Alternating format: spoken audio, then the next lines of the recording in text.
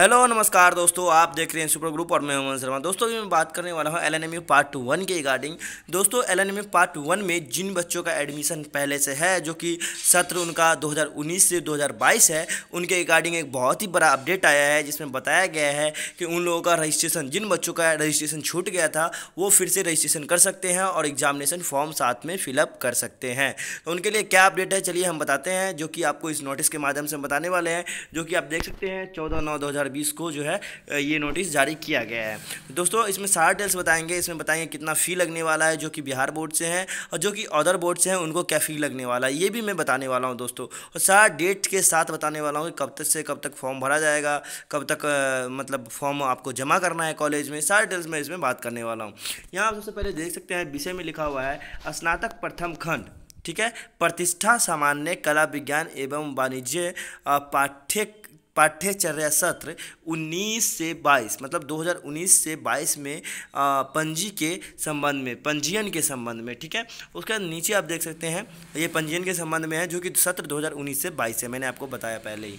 यहाँ आप देख सकते हैं महाशय यहाँ लिखा हुआ है साफ साफ कि उपयुक्त विषय के संदर्भ में निर्देशानुसार सूचित करना है कि विश्वविद्यालय अंतर्गत महाविद्यालयों में नामांकन छात्र छात्राओं का कोरोना महामारी में के कारण महाविद्यालय में लॉकडाउन की अवधि में भेद रहे, जिसका कारण कई छात्र छात्राओं पंजीयन से वंचित रह गए। स्नातक प्रथम खंड कला विज्ञान एवं वाणिज्य विज्ञान पाठ्यचर्या सत्र 19-22 में ऑनलाइन पंजीयन की तिथि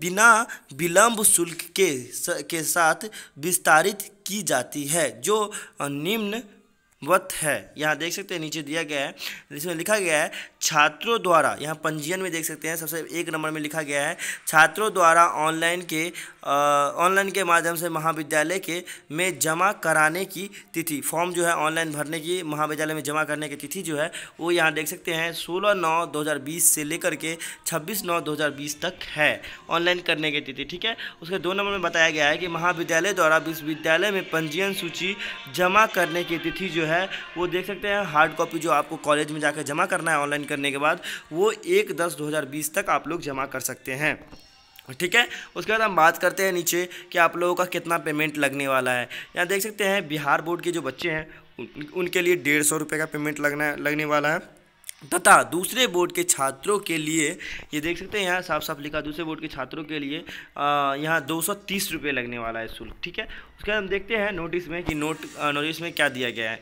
तो यहाँ नोट में लिखा गया है कि छात्र छात्राओं ऑनलाइन पंजीयन के पश्चात प्रिंट निकाल कर महाविद्यालय में जमा करेंगे। प्रतिष्ठा विषय छोड़कर किसी भी अन्य विषय में सुधार करना हो या नाम, जन्म तिथि, लिंग आदि में सुधार करना हो तो महाविद्यालय द्वारा सुधार करते हुए विश्वविद्यालय डाटा सेंटर में जमा करेंगे। कहने का मतलब इनका ये है कि आप ऑनलाइन जो है वो सिर्फ आप जो है अपना जो आपका प्रतिष्ठा विषय है, मतलब ऑनर्स सब्जेक्ट है, वो चेंज नहीं कर सकते हैं। बाकी जो भी सब्जेक्ट है आप चेंज कर सकते हैं। आपका कोई भी नाम गलती हो, डेट ऑफ बर्थ गलती हो, लिंक चेंज करना हो, कुछ भी हो तो वो आप कर सकते हैं, इसमें कोई प्रॉब्लम नहीं है। बाकी आपको सिर्फ ऑनर्स विषय आपका चेंज नहीं होगा दोस्तों। तो आशा करता हूँ दोस्तों आपको ये जो है इन्फॉर्मेशन अच्छा लगा हो, समझ में आया होगा दोस्तों। आज के लिए बस इतना ही, फिर मिलता है अगली वीडियो में। जय हिंद, वंदे मातरम।